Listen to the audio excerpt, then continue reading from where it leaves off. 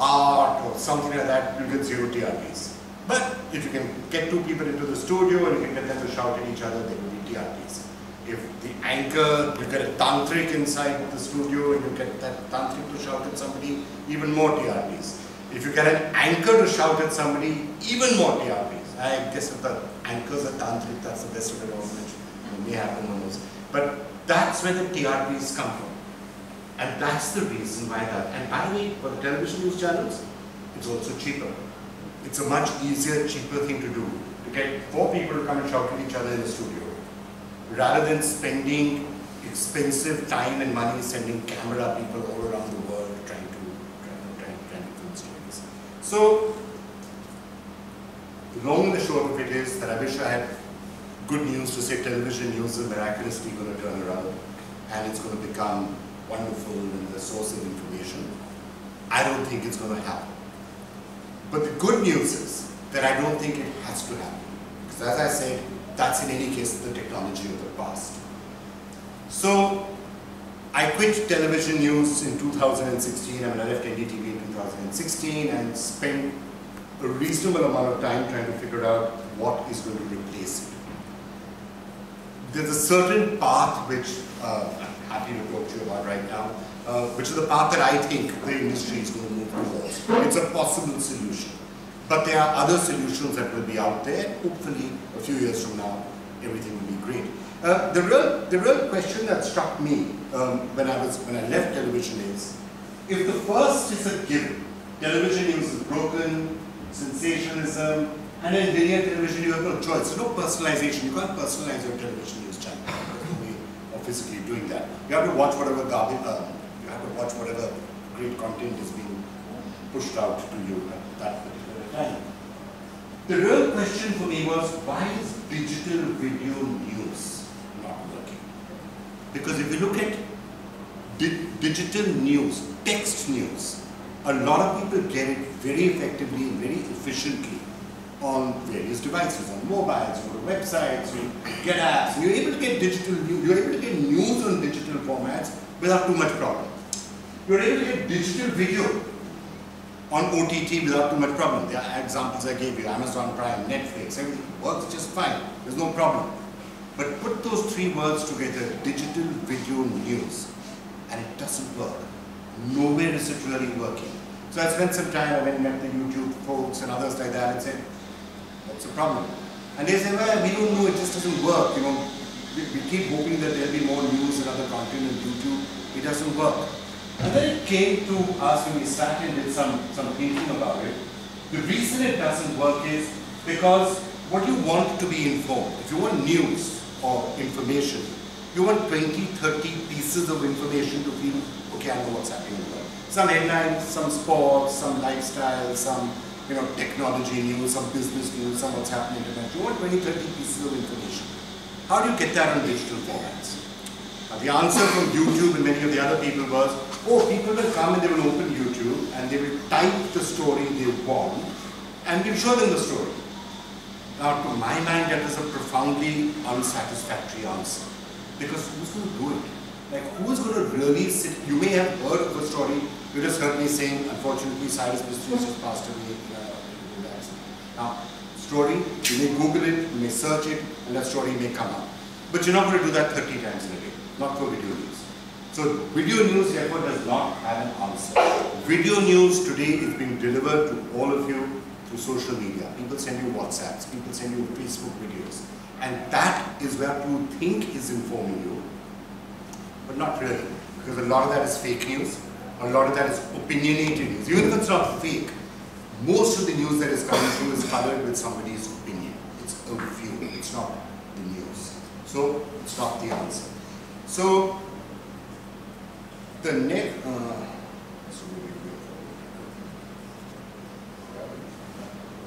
So yeah, I mean, that's what I was just talking about, why linear television fundamentally isn't happening.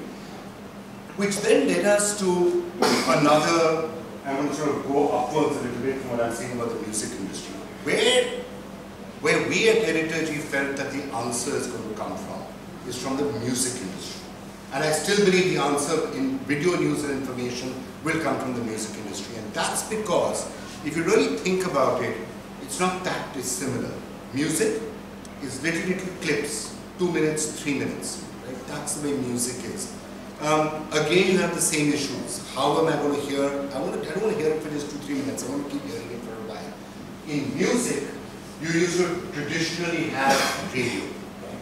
And that's like television news. TV news is like radio. You switch on a channel, you can listen to it. If you don't like what you're listening to, it's not personalized. You're listening to something that someone is giving you. You don't like it, you have to switch the channel. So television news is like radio.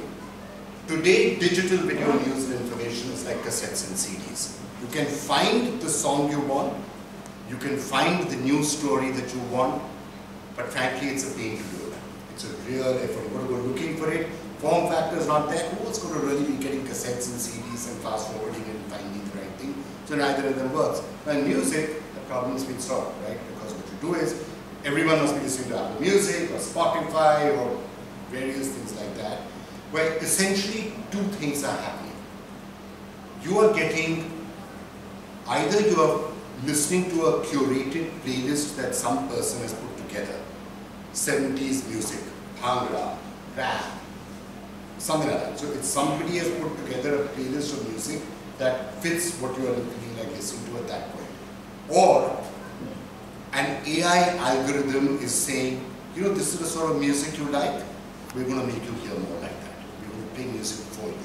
Release radar. Well, that's where concepts like that come from. So that at a core is what we have put together. If you were to ever look at what we spent 2 to 3 years building, is a very simple system where if you get the Editorji app, you click on it, you open it, then there will be an AI playlist that will give you news, which it thinks, which is to keep you informed. 20, 30 stories selected for you.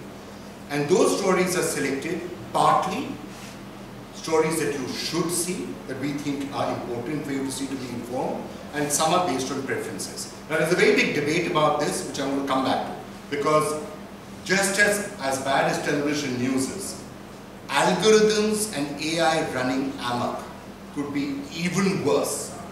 Even worse. So therefore, just pause that thought for a minute and I'm going to come back to it, why that algorithm has to be very carefully treated. So we've got AI which is selecting news for you, and below that are curated playlists. You move for technology, fine, here.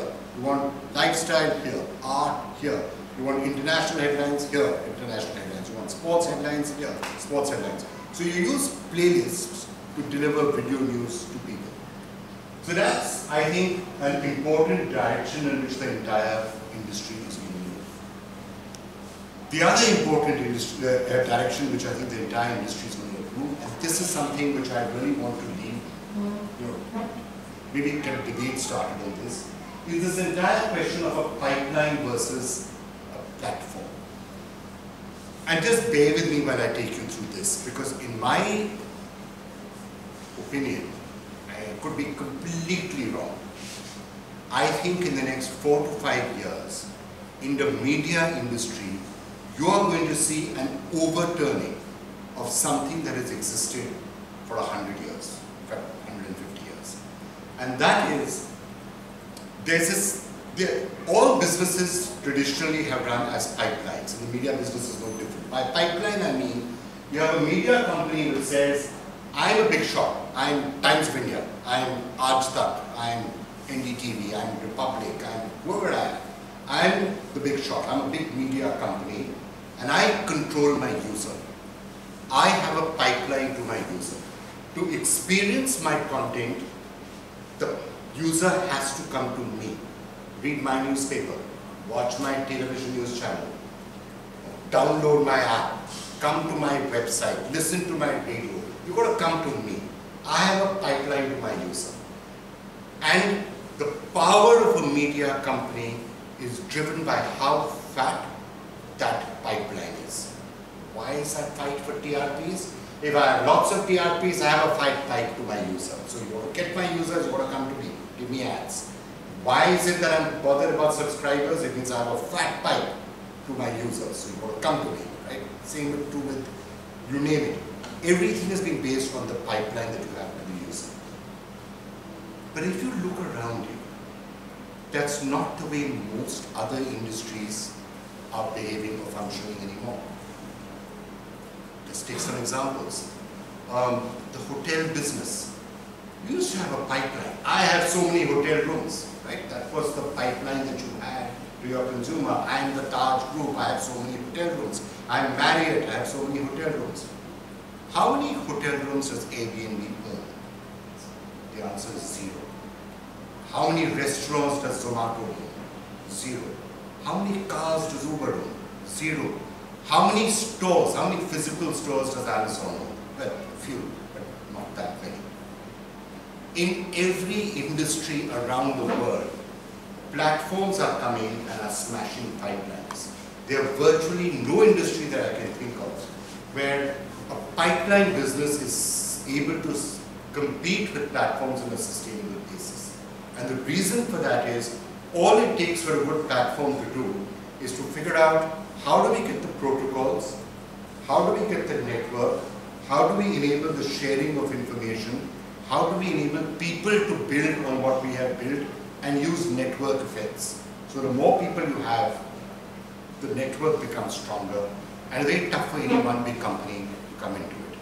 So really the most radical thing that I think we have been speaking about for the last 2 to 3 years, and frankly, most places in the last 2 to 3 years when I've been seeing this sort of stuff, the reaction, at least before the pandemic, I mean, I launched Editorji in 2017, 2018, the reaction till the pandemic came from most people when I used to say exactly the same sort of a thing was to say, man's gone mad. Like, this is completely crazy, this is insane, this is just stupidity, this is never going to happen. Not in the media business.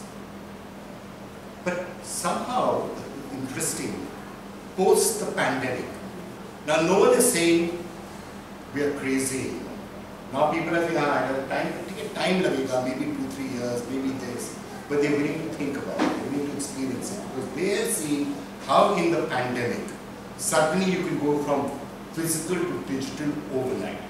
How suddenly entire industries can be wiped up and new industries can come up, and all of it can happen overnight. So a radical prospect like this is not, I think, as crazy as it sounds. I don't know how long it will take. It could take 2 years, it could take 4 years, it could take 7 years. But the day will come when a platform and a media business will replace the traditional way in which media is done. And I don't think that's necessarily a bad thing entirely. Now, how does that fundamentally work? How do you use AI and platform theory to do this? I mean, really, if you visualize the way platforms work, it's like this. You are really the person sitting in the middle, writing the code, writing the protocols, figuring out how things can come in, how is information being distilled, how is information being put into playlists and pushed out. That's your main role, the user experience for that. Content, yeah, the content can come in from Editorji, but we're very happy to take content from anybody who's a partner of ours. We can sign up with partners, and we can say, come on, put the content in. So, art, why not? Let's have art content, let's have any content coming in. So you can take content from virtually anywhere who's a partner, plug them into this and say, fine, let's have your content. We get influencers to add their content. We get anybody who wants to go inside. And an important part about the platform, this is really the crazy part of it. Because everyone will look at you, whether it's a venture capitalist or an advertiser or a brand, will look at you and say, but how many downloads do you have? How many users do you have? And it takes us a lot to say, assume we have 0. Why is that a problem?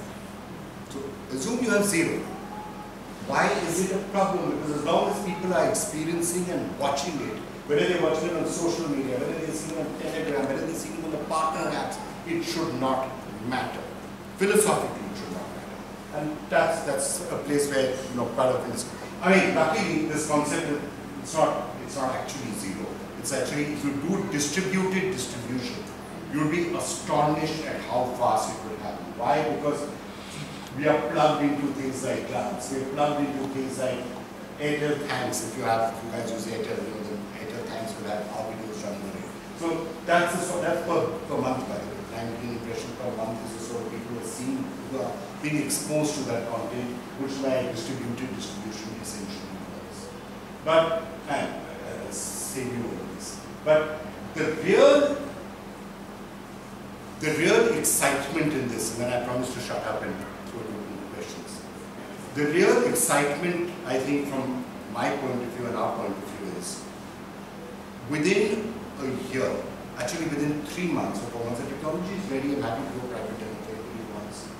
We can enable anybody to create their own video news channel. Anybody. Now, there's certain elements of danger in that you want what everyone's going to run on having their own video news channel, how does it work? It's not quite as wild as it is. We are starting this off with just select partners. Where what we do is with Editorji, we do create your own users. We do 150 video stories a day. All those stories are available, and you can assemble them into whatever you want, and you can record your opinion. So this is you can become an anchor person. You can add your own anchor links. You can add your own opinion to stories, and then you don't need to have Editorji or anybody else. You can then directly share it on your Twitter, on your email or Instagram, embed it in your website or whatever. So this is again a very nascent idea, but this is where Web 3.0 or Web 3.0, which is a buzzword these days, it's largely a scam right now because people associate it with cryptocurrency. But there are aspects of peer-to-peer networks which are not a scam. And the ability for people to, for example, supposing you had a group, call it the Goa group, people whom you know, and they trust you to have information. What are we in the business of doing? Creating those little video stories that I mentioned. Let's say we're doing 150 of them. For us, we are in the business of creating Lego blocks. So each of those 150 is pieces of information. Now we can use AI to assemble them into a newscast for you. But why do you need us to assemble it? There are 150 stories. Let's have Dr. Kerkar. He knows what everybody wants, right? Or people will like. You assemble those building blocks into a newscast that you think people will like in Goa. Right? Assemble it. So you say, here are pieces of information which are relevant. Each of those information is non-opinionated, so you can assemble it if you want to. Add your anchor links, add your opinion, and share. That, I think, is the way things will start to move. Why those building blocks are important is because today, as I started by saying, all of information is fundamentally coming to you from sources that have their opinion laden on them. So it's not flat pieces of information. And there's a danger in that. What we are trying to do is saying, this is what has happened. Now, is it good or is it bad? That decision we leave to you. Or if you're sharing it or you're building the playlist, we'll allow the people who's doing that to do it. But the basic information is just flat, this is what has happened. We allow people to make up their own things. That is one major philosophical decision that we have taken, that the news stories themselves should be flat. The other very major important philosophical thing that I want to leave everyone here with is what I started by saying, should you show people news content that they have said they would like to see, their preferences in other words. And I know Seema and I have debated this or argued this at the time we were setting up Editorji many years ago. There's a particular view, and both, there's nothing right or wrong with any view. One is to say, if people have set certain preferences, show them the news that they have said they would like to see. So if they've said we don't want to see politics, why should they politics? If they don't want to see international, don't show them international. And there's nothing wrong with that argument, that's absolutely a correct argument to take. The line that we have taken has been slightly different, which is to say, we're in the business of informing people. So even if a person has said, I'm not interested in business, if it's a really big business story, you should show it to that person. Because if you're the medium by which people are being informed, you don't want them to be locked up into ideological echo chambers. But that's the danger. All of this is an exciting world. Yes, AI is going to play a powerful role in this, and platform theory will come and lots of stuff will happen. But AI at the end of the day is just a tool. And that tool can run amok. I'm sure all of you have seen the social dilemma that series of documentaries. If you haven't seen the documentary, you should see it. It's true. Facebook, Instagram, all of these algorithms keep showing you stuff which is designed to drive clicks, which is designed by, okay, I will show this to this person and that person will click upon it, right? What that means is, if you have right-wing views, you will be shown right-wing stories. You keep on being shown right-wing stories, you're likely to click on them. You'll never be shown a left-wing story. If you're interested in X, right, you will keep on getting stories about X to such an extent that you almost forget the rest of the world exists. And that's the reason why, fundamentally, according to me, the world has become such a divided place. Why people are not being able to agree with each other. It's not just in India. In India, of course, there are divisions, but those divisions aren't only in India. Those divisions are everywhere in the world. Look at what's happening in the US. I mean, in the US, 2 years later, you can't get two people to agree on whether there was an election and whether the election was a fair election and somebody win the election. Or who won the election? No one can agree on that. Right? So, the most basic of things people can't agree on. And why is it? It's not some miracle that is happening. It's happening because people on this side of the divide are being shown stories that feed their belief. People on this side of the divide are being fed stories that feed their belief. And you can't agree. Nobody can agree on what reality is. And that is going to get worse and worse and worse the more you leave things just to algorithms. So yes, we are using AI and we are using algorithms to try and reshape the landscape. But I think we're very cognizant of what the problem is. It was very easy for us to have built an algorithm right at the beginning, which would have only shown people what our data is saying they will click on. And I can tell you our traffic would have been 100 times of what it is right now. Not double, not 10 times, 100 times. We chose not to do it. Having built an algorithm, we broke it and we came up with some new hybrid system where human editorial processes will work together with what the AI is telling us we should do. And I still think that is going to be okay, that's it, I'm done.